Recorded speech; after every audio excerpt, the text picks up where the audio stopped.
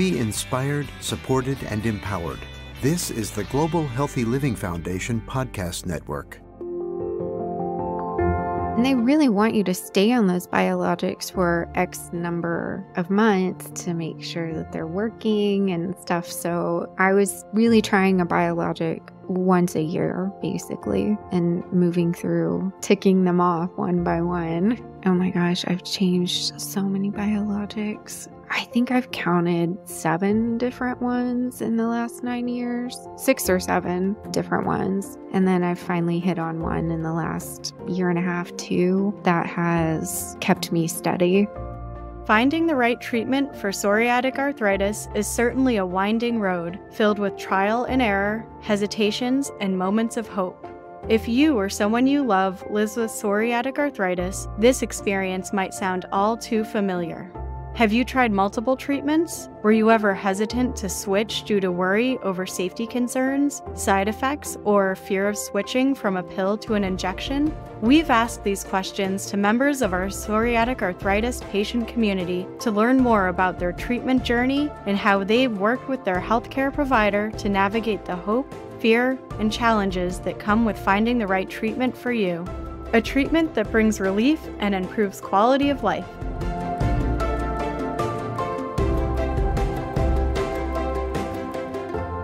My name is Ashley Krivohlavek, and I am in Tulsa, Oklahoma. I am 39. I've been living with psoriatic arthritis for about 9 years now, and I just graduated with a master's certificate in population health. I am working on the submission, a patient perspectives submission for American College of Rheumatology, and I am taking the summer off, I guess, for right now.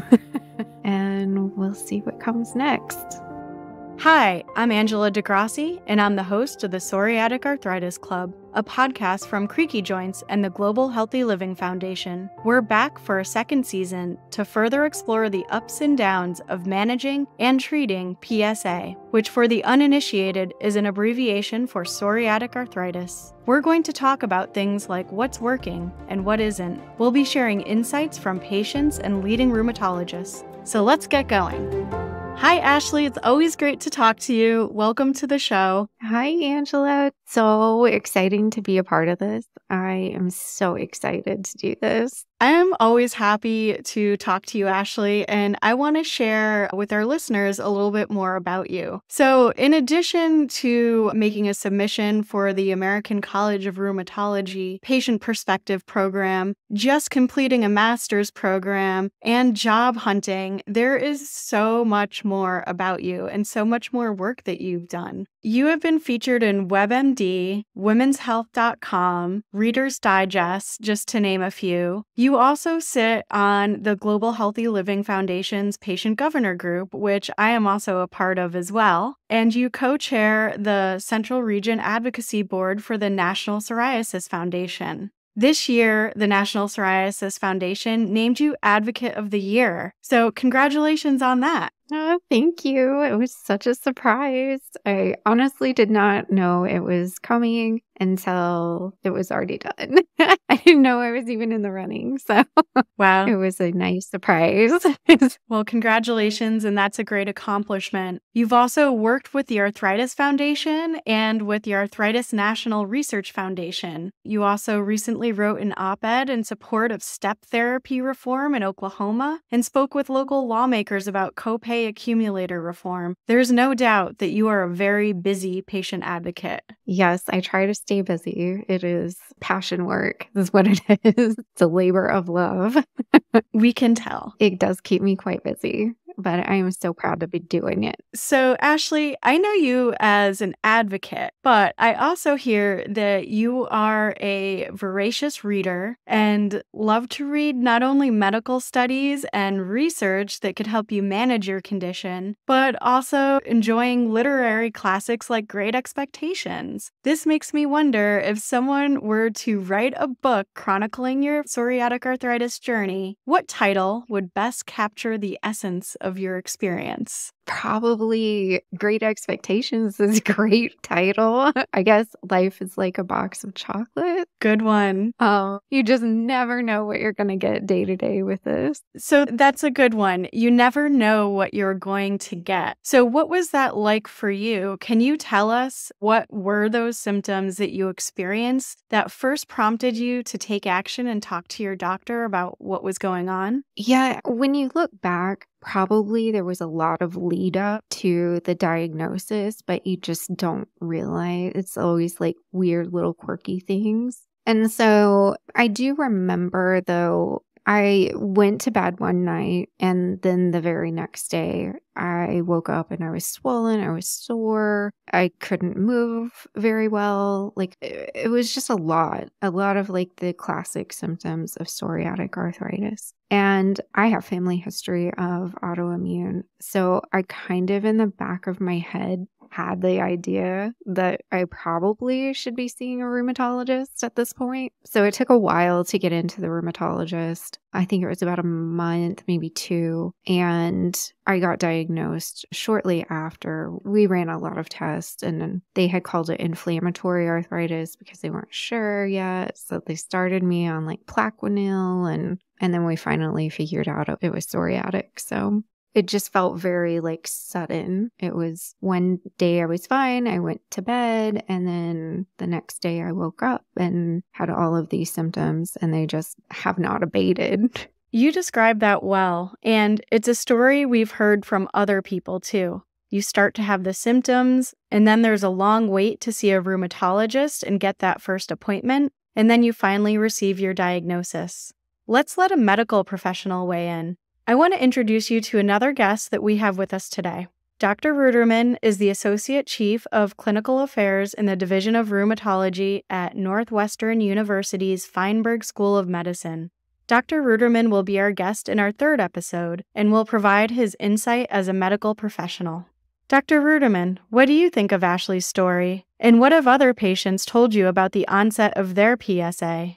And are there any classic symptoms that people might experience that would convince them that something's really wrong and they should seek medical attention? You know, that story is not all that unusual, but it isn't always that rapid, but it can be. And I talk to a lot of people who, as you said, actually, things are going on and you're not so sure, but then all of a sudden there's a big change. And that's what prompts you to seek help and get help. Unfortunately, it can take a long time to see a rheumatologist. There aren't enough of us, and that is a challenge. But one of the things that struck me in your story was the idea that you woke up in the morning and you just couldn't do very much. And that's one of the symptoms that I think should make people push their primary doctor or their dermatologist, if they're seeing a dermatologist for psoriasis, to say, I need to see a rheumatologist. Because for us, that kind of symptom, that kind of stiffness in the morning is one of the key hallmarks of inflammatory arthritis, as opposed to osteoarthritis, which is just wear and tear that you may get as you get older. And in your situation, it was not clear that it was psoriatic arthritis up front, but in many ways, just knowing that it's inflammatory is going to take us down a path to get you to the right approach and to the right therapy. And so those kind of symptoms, whether it's sudden or not, and sometimes it's sudden and sometimes it isn't, but, you know, I tell people, if it takes you an hour or 2 or 3 to get going in the morning, that's not right. And that should prompt you to talk to your doctor to help get you in to see a rheumatologist to figure out what's going on and what we can do about it.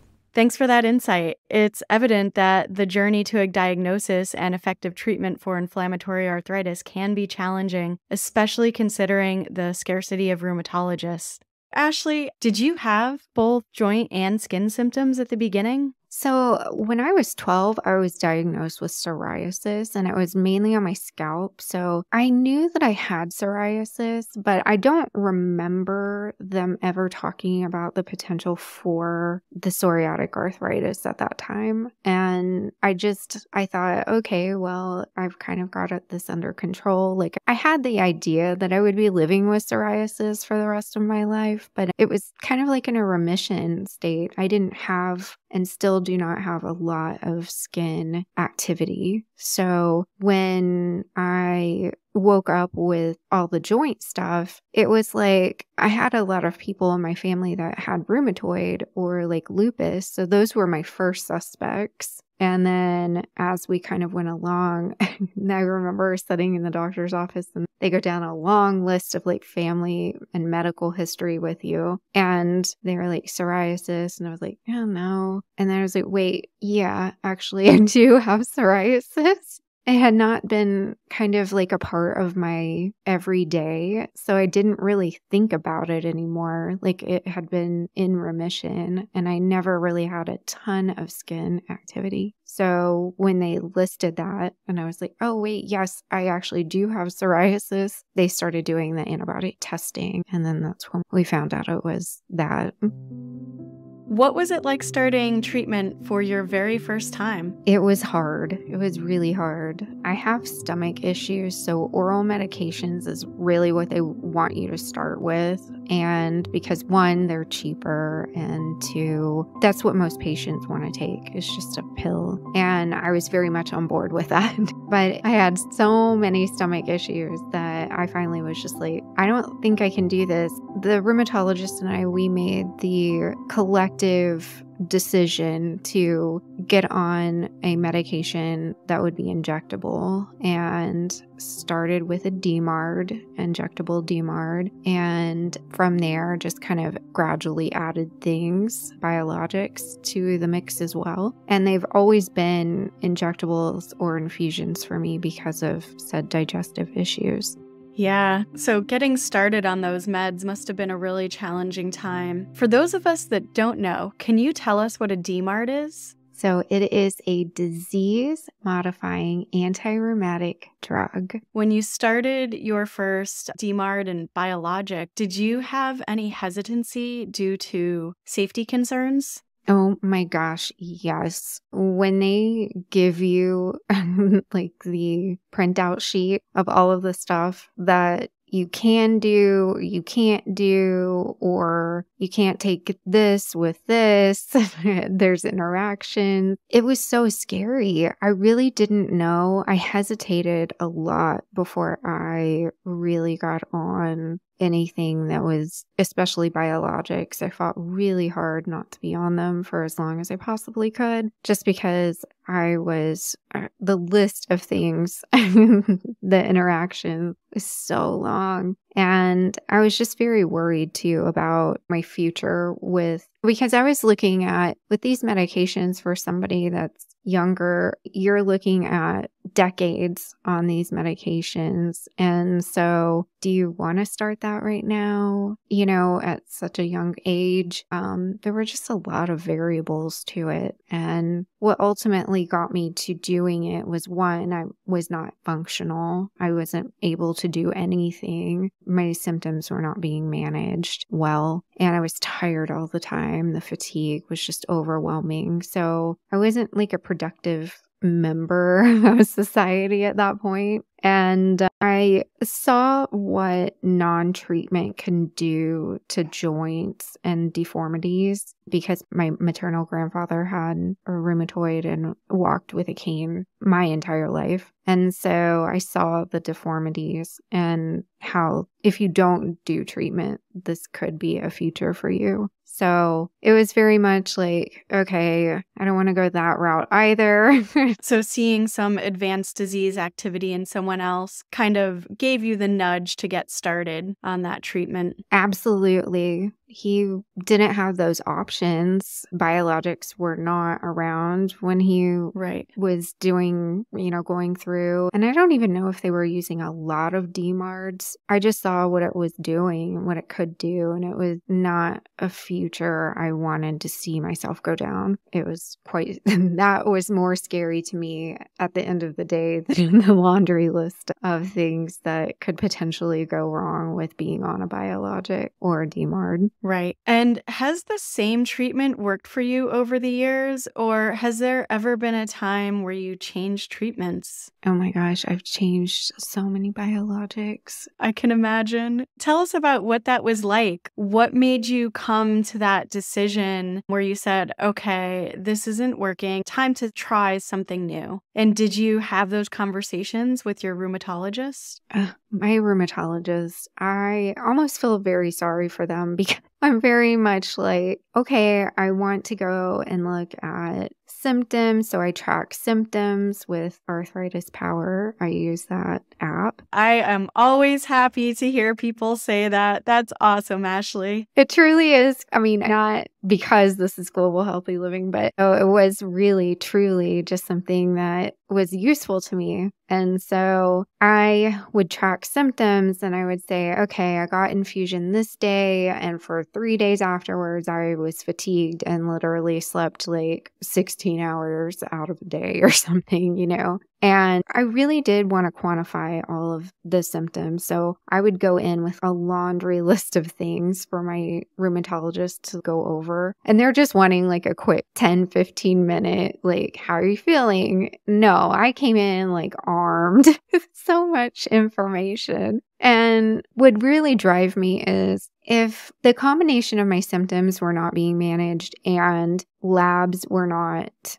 going down or even near normal, it just didn't make sense to keep staying on a very expensive medication that's obviously not working. And so my goal always was to be one of those patients where I could just go in for 10, 15 minutes and be like, yeah, everything's good. Let's keep up the momentum. So what really drove me was the combination of symptoms in my labs. And I went through with biologics, I think I've counted 7 different ones in the last 9 years, 6 or 7 different ones. And then I finally hit on one in the last year and a half, 2, that has kept me steady. So that's a lot of big changes in just a few years. Yeah, and they really want you to stay on those biologics for X number of months to make sure that they're working and stuff. So I was really trying a biologic once a year, basically, and moving through,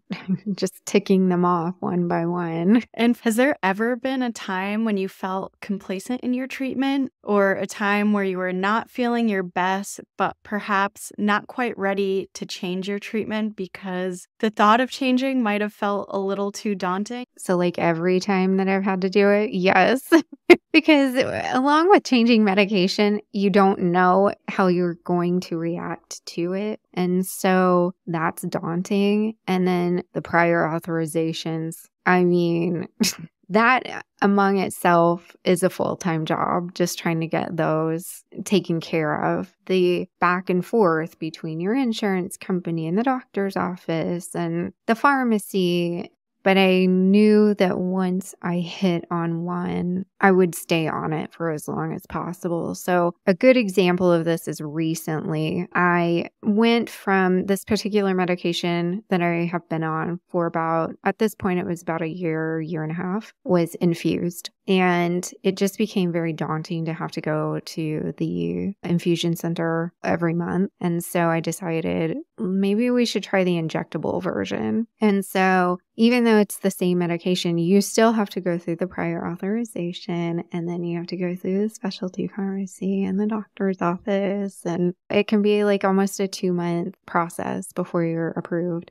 So I started that journey in January, and I finally got approved and started with injectables in March. And it was weird because I really wanted to make sure that like I would be getting full benefit from injectables that I was getting from infusion. But this change was more because of a desire to, like, for my lifestyle, not wanting to go into the doctor's office, every month for infusion. So it was really just about my comfortability, not that it didn't work or it wasn't working. And so I almost felt guilty about that because I was like, it's fine as it is. It's just harder for me and it's harder for the scheduler because rheumatologists are so busy. It was difficult to keep at a 4-week mark. So anyway, I made the decision, and I mean, I've been on it for 3-ish months now, and so far so good. So let's just keep our fingers crossed on that. Well, we're happy to hear that. My fingers are crossed for you. Let's talk about flares. Flares are a hallmark of rheumatic disease. Do you experience flares, and what are they like? Yes, flares are always going to be a part of my life. Even though I think everybody's like definition of remission is different. I would probably say that I don't have like everyday activity with my joint anymore. And my labs are like getting close to being average, which is new for me. So when I do have flares, it almost like triggers like, is this the one? Is this the one that's going to pull me out of remission? It's very scary. Can you tell when you're about to have a flare? Are there any warning signs or symptoms that you know, oh, I know what's coming? Yeah, I get a really dull ache in my fingers, particularly. And then I start really wanting to sleep. Fatigue is like a huge thing for me. So those would be my two things. And also, I don't know if anybody else has this, but I get this weird like sensation in my knees, almost like a numbing sensation. And when I get that, then my fingers start in and then the fatigue kind of sets in. And so it really does start with the weird knee numbness type thing in my knees. And that's really my first indicator that something's coming. But right now, the only time that I really have issues is if it's raining, weather type stuff, or if, of course, stress will do. Stress does it every time. Yes. Stress is a big one. Can you tell us if you have any hacks or tips that you can share with people that might help with flares or dealing with your symptoms? Yeah. So what I have to remember, and this is the biggest hurdle, like it's the easiest thing, but it's also the hardest thing, is to remember that it shall pass and that you need to absolutely take care of yourself, truly listen to your body. So if your body is like, you've hit the wall, you need to go take a nap, that's exactly what I need to do. And I communicate that to people around me. And the other thing that has truly helped me get through flares has been my support network. I have so many people in the same community that we just rally around each other. Somebody's having a flare and we're like, okay, what can we do? Can we send you food? Can we send you some groceries or, whatever else you need? Do you want to just text or do you want to call? So community has been huge for me. And these aren't like, yeah, put some biofreeze on your joint and call it a day. But they truly do help to have that kind of like outlet. And a lot of times now for me, it is just a mental hurdle. Like there's nothing really at this point that I can do in terms I'm doing all of the medication type stuff. And, a doctor would tell you, or a rheumatologist would be like, here, take some steroids for your flare. And if you don't want to go that route, it's really just like trying to mentally get through the pain and the like swelling and all of the other things. I'm so happy to hear you have that support group. I really am. It's great to know that you have people that know what you're going through. How did you connect with those people that are in your support system? Oh my gosh. So through trial and error, but the first was through Twitter. I was on Twitter. I was very active for a very long time there. And I met so many amazing people. And I met them really through doing Creaky chats and supporting each other through posts and stuff like that. And then meeting people too at just different advocacy avenues. And I'm the co-chair for another committee, and it's people that are locally in my region. So it's nice to have people that are local to me as well. And that's where we really connect with people. It was really through social media. Seems so weird because you always hear the negatives about social media, but I now have people that I am talking to regularly every single day, and I'm so proud of them. That's really fantastic. And we are going to wrap up this episode by asking you one last question. What's a secret that you would only tell members of the Psoriatic Arthritis Club or those who may become part of the club? Oh, it's a club you don't want to be a part of if you can help it. But since you're already a member, welcome. I'm truly sorry that you're going through this, but we will get through it together. We're very strong together, and you can't do it alone. And I want everyone to feel like they're included and that they have a support and truly that has been a huge transition for me as I've gone through the many, many stages of psoriatic arthritis and treatments. The community is there. So welcome, and let's do this. Those are really comforting words. Thanks so much for sharing your time with us today, Ashley. You really are an expert, and I'm really happy I got the chance to talk to you. Thank you so much, Angela, and Global Healthy Living Foundation for all of the opportunities that you have afforded me. I am truly blessed to work with so many amazing people, and I'm so excited to be a part of this podcast. So thank you. We feel the same way. Thanks, Ashley. I always appreciate talking to you. And to our listeners, that's it for the Psoriatic Arthritis Club. Thanks so much for listening, and we hope that Ashley's story will resonate and help you discover inspiration on your disease journey. And if you haven't already, make sure to check out our first season where we share more incredible stories that inspired and touched the hearts of our community. You can find all episodes on our platform. This podcast was made possible with support from AbbVie. For more information and stories from other PSA patients like you, subscribe to the Psoriatic Arthritis Club or visit psoriaticarthritisclub.org. You can also visit CreakyJoints.org for the latest information and news about living better with PSA. If you like what you've heard, be sure to rate our podcast, write a positive review, and spread the word by sharing with your friends and family. It'll help more people like you find us. Be inspired, supported, and empowered. This is the Global Healthy Living Foundation Podcast Network.